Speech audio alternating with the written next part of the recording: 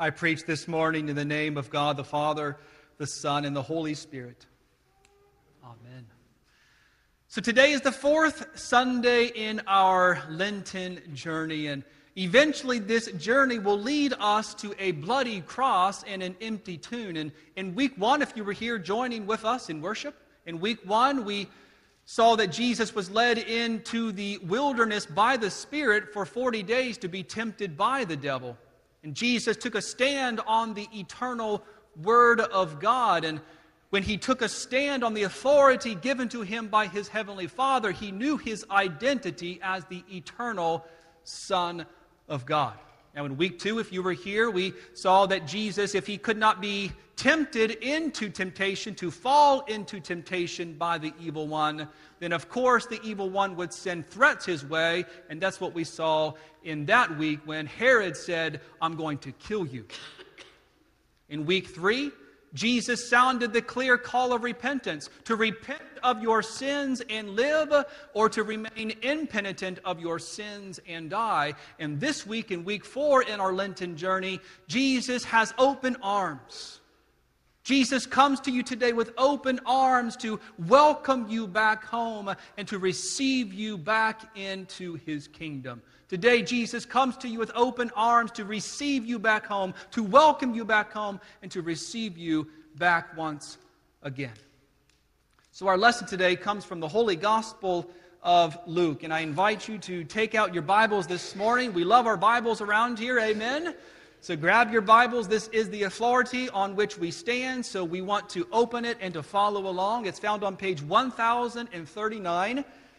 1039 in the Chair Bible, Luke chapter 15, if you are using your smartphone, your device, or the old school Bible right here, the old school Bible right here. And a special welcome to those who are listening online, those who are joining us via Facebook in our local Channel 5 here in Greenville. We welcome you, and it is a joy to come into your homes and to bring you the love of Jesus Christ. Now today, Jesus comes to you with open arms. He stands as the Father waits for you, patient and long-suffering for you, to welcome you back and to receive you once again. Verse 1. Now the tax collectors and sinners were all drawing near to him, and the Pharisees and scribes grumbled, saying, "This man receives sinners and eats with them." You see, Jesus receives sinners. Jesus receives sinners. Are you a sinner? He receives you. I'm a sinner. He receives me. And in our lesson, the crowds are gathering around Jesus because they know they are sinners. The tax collectors and the sinners were all drawing near to him because, you see, Jesus was not like everyone else. Jesus did not enter into relationship to take something from them, but to give something to them, namely himself. Because he knew that his purpose given to him by his heavenly Father was not for comfort in this world, but he set his face toward Jerusalem from chapter 9 of the Gospel of Luke all the way until he would hang there on a bloody cross, and on the third day after he was crucified to be raised again to new life. This was the purpose of Jesus, and this was why he came, namely for you, for sinners. And as the crowds gathered around Jesus, sinners gathered around Jesus, but the religious folk, the Pharisees and the scribes, they grumbled, saying, "This man eats with sinners, and he receives sinners." You see, Jesus is teaching about what the kingdom of God is like, and Jesus did not come for those who have no need of a doctor, but he came for those who do need a doctor, for those who do need healed. For Jesus cleansed those with leprosy. He healed the sick. He raised the dead to new life. This is what Jesus was all about. And to further illustrate what the kingdom of God is like, he tells them a parable. Now, this parable is not an object lesson from which to deduce a few theological truths and go on our way. No. This is a parable to invite you, to invite me, and to invite all who hear into the immensity of God's love, grace, and mercy. And so we begin by looking at the younger son, verse 11. And he said, there was a man who had 2 sons. And the younger of them said to his father, Father, give me the share of the property that is coming to me. And he divided his property between them. Not many days later, the younger son gathered all he had and took a journey into a far country. And there he squandered his property in reckless living. And when he had spent everything, a severe famine arose in that country, and he began to be in need. So he went and hired himself out to one of the citizens of that country, who sent him into his fields to feed pigs. And he was longing to be fed with the pods that the pigs ate, and no one gave him anything. You see, the younger son has asked for his inheritance from his father. That is unheard of. His request suggests to his father that he would rather have his things than have a relationship with him, because his request is nothing more than asking that he would be dead. Because it was only upon the death of the father that the inheritance would be given. And to make such a request is to want the things from the family, to want the inheritance given to him, rather than live in a relationship with his father that is pure and holy and right. He would rather see his father die and perish and to take all the things that he wanted for himself than to live in restored relationship with his father. And so the father enables. He enables the younger son. He gives to him his request, and sometime God does the same to us.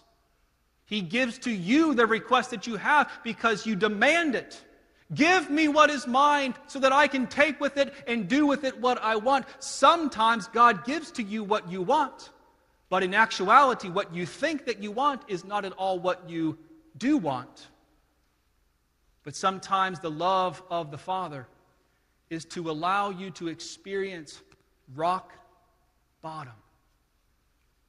Not because He doesn't love you, but precisely because He does love you. And the only way that you'll learn that what you think you want is not at all what you want. What you think you want is actually bondage. What you think you want is actually torment. What you think that you want and long for will actually lead you to the pig's pen. The Father in His love allows you to receive what you want. What is it that you are asking today, that you have demanded of the Father, and the Father has given it to you? And it's led you down to a path of darkness. Maybe it's an addiction. Maybe you just can't get enough of it and you want more and more and more. Maybe it's immorality. One look turns to this relationship, turns to that, turns to a broken family, turns to adultery, turns to divorce. What is it? Be very careful what you want. Because if you demand of it and you have your mind set on it, the Father in His love will let you reach rock bottom. You see, this is what happened to the younger son. He found himself out in the fields feeding the pigs. He was given everything that he wanted. He wanted his father's inheritance, and the Father gave him his inheritance. And out of love, He released his son into the realm of darkness so that he could come to his own senses. And sometimes, parents, that's what you have to do with your kids. You can no longer shelter them from this world. You have to release them into the arms of a loving God. And when it doesn't make sense to you, when you want to protect them, when you want to enable them, you need to release them and let them go and experience what they think they want for themselves, so that by God's grace they may come back into the light and come to their senses like this younger son.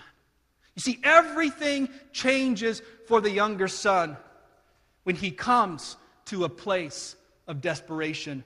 Verse 17. But when he came to himself, he said, "How many of my father's hired servants have more than enough bread, but I perish here with hunger? I will arise and go to my father, and I will say to him, Father, I have sinned against heaven and before you. I am no longer worthy to be called your son. Treat me as one of your hired servants." And he arose and came to his father. But while he was still a long way off, his father saw him and felt compassion, and he ran and embraced him and kissed him. And the son said to him, Father, I have sinned against heaven and before you. I am no longer worthy to be called your son. But the father said to his servants, Bring quickly the best robe and put it on him, and put a ring on his finger and shoes on his feet, and bring the fattened calf and kill it, and let us eat and celebrate, for this son of mine was dead and is alive again. He was lost and is found. And let me tell you, when that celebration happens, there is celebration in the whole family. When a lost sinner comes home, the Bible says that heaven rejoices, that the joy of God the Father looks down upon that repentant heart, and He does not cast them out into darkness, but receives them by His grace, because in the only provision that will last in this life is the provision of our Heavenly Father. What we think we want is not actually what we want. It's actually bondage. But what the father gives the younger son is freedom. He doesn't give him any old robe when he comes back home. He gives him the master's robe, the best robe in the house. He doesn't give him any old ring. He puts a signet ring on his finger, symbolically saying, You are my son. There is nothing you can do, no sin that is so great that you are no longer my son. And maybe I'm speaking to someone here. You have counted yourself lost because you have gone too far in sin. You have fallen into adultery. You have fallen into madness and anger. You have fallen into bitterness and hostility. And God is giving you a second chance, and He's coming to you today to give you that opportunity that you've had for years and years and years to experience the darkness of that place that you thought you wanted. But God is waiting for you today with open arms to take you back in and to give you everything that you truly need.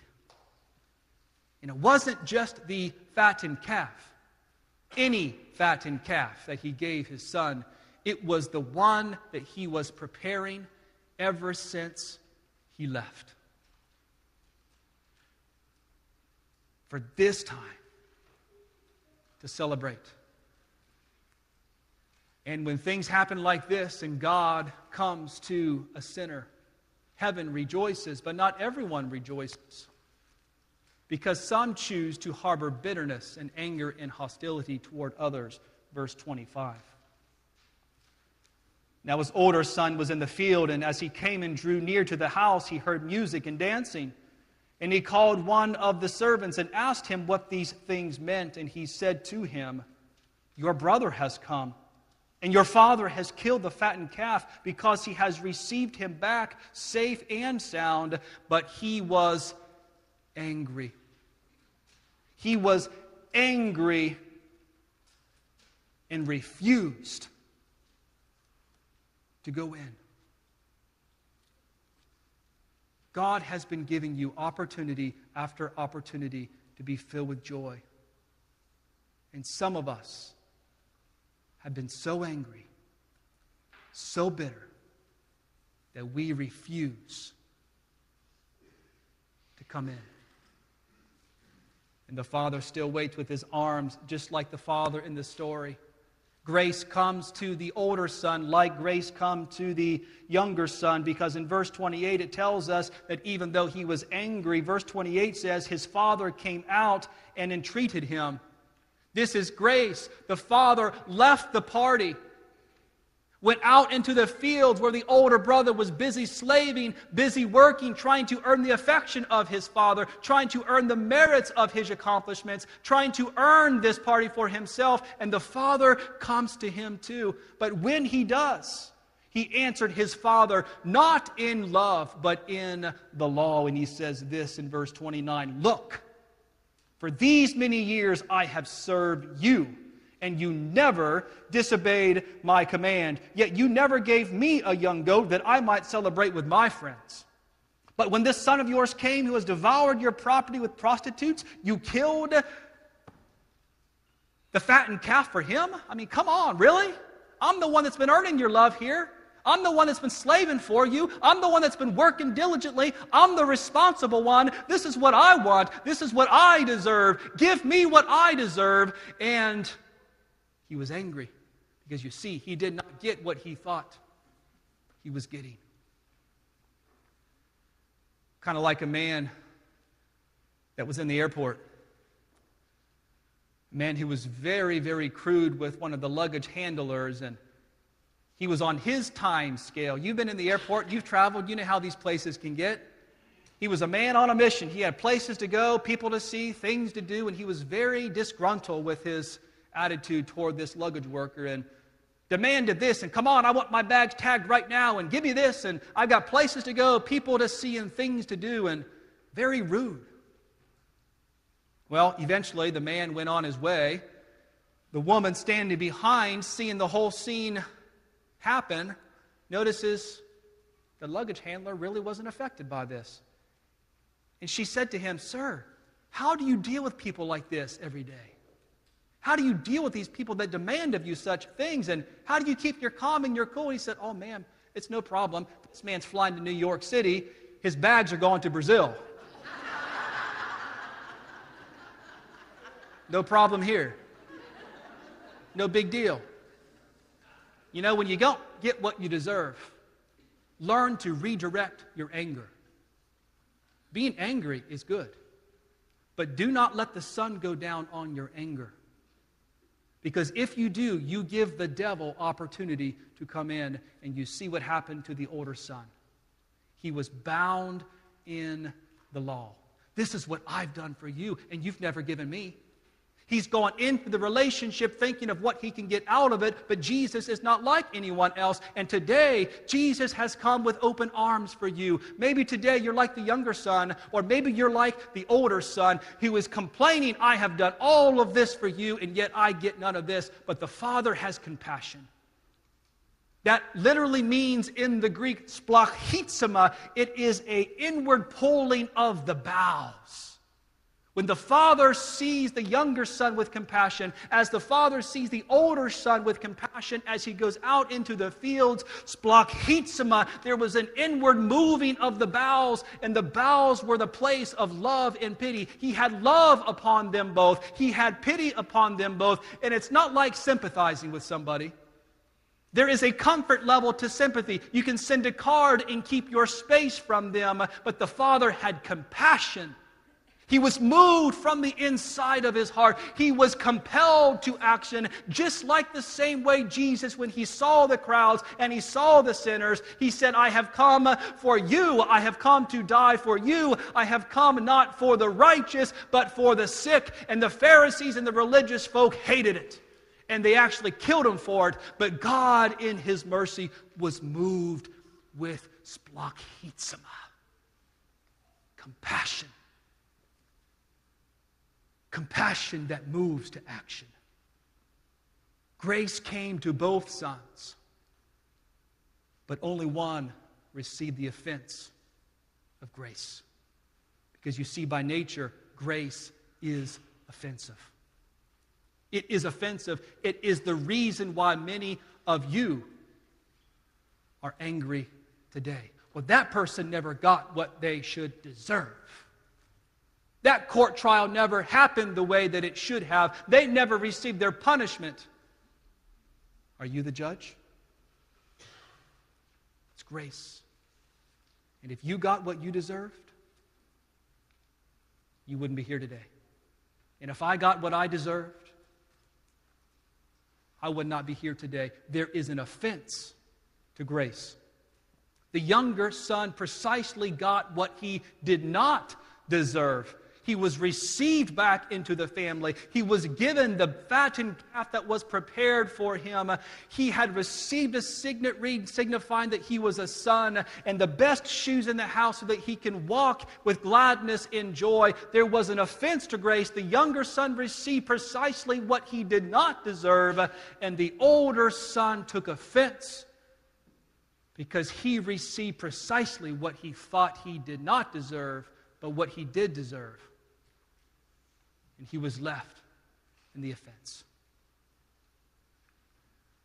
Today, God is waiting for you. Are you like the younger son? Are you like the older son? We're one of them. As I close the service this morning, I'm going to ask for our musicians to come and play as we have a time of ministry. You are one of these sons today.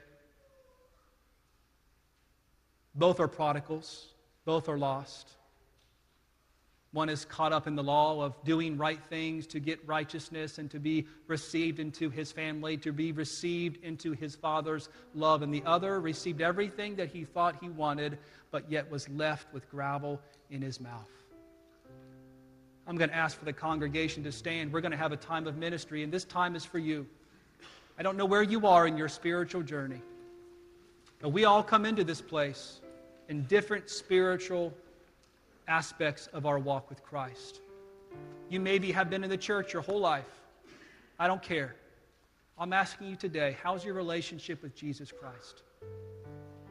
How is your relationship with Jesus Christ? What are you running from? What sin is in your life that you have never dealt with? What opportunity have you given for the devil, for anger and hostility and bitterness to come in, so that like the older son, you too are bound in the law today? God wants to free you from that. He wants to free you from that. He does not come condemning you. He comes as a waiting father does. His eyes on you. Today, with all eyes closed, head bowed.